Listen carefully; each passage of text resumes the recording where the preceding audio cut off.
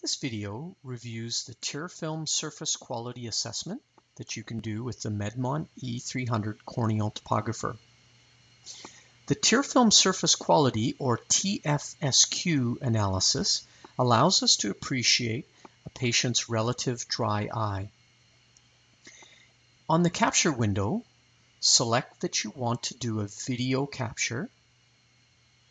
Those images taken over time can be viewed to understand the tear film quality from one instance to the next.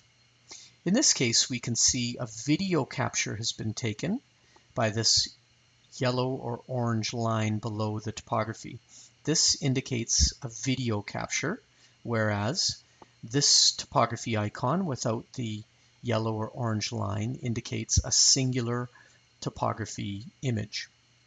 Let's go to the video and go up to display, then change from axial to tear film quality analysis. Areas of dark blue are where the tear film is very smooth and even. Areas of hotter colors are areas where the tear film is drying up, where there's distortion in the placido due to unsmooth tear film. If we go to video and play as a continuous loop, we can monitor how the tear film changes over the duration of our video.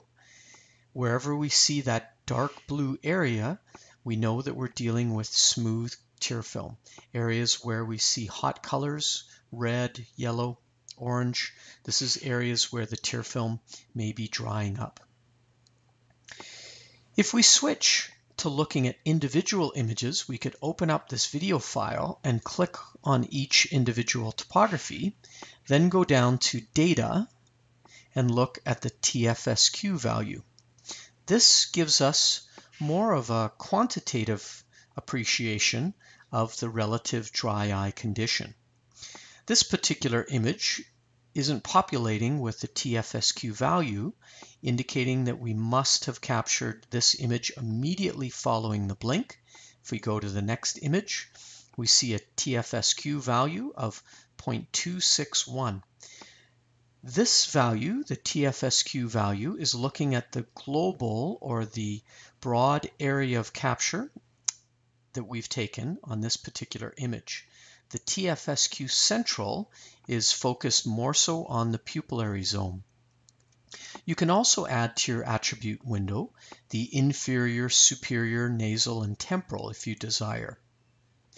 Values over 0.1 would be considered the threshold of abnormal or dry tear film. Any value greater than 0.1 again indicates dry eye. Any value under 0.1 would indicate an eye that should be healthy and free of dry eye symptoms.